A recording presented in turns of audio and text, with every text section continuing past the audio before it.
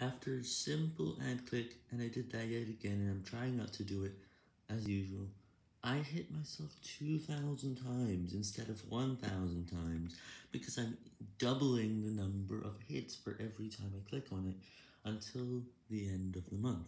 I'll put it down to 100, and then I'll double that over and over, just like before, because I'm trying my very best not to click on them. And from now on, I'll never make my fingers at the top of the screen like this because that increases the chance of a click. And that makes me hit the iPad as well now, because now the iPad will get one hit. But it's harder this time.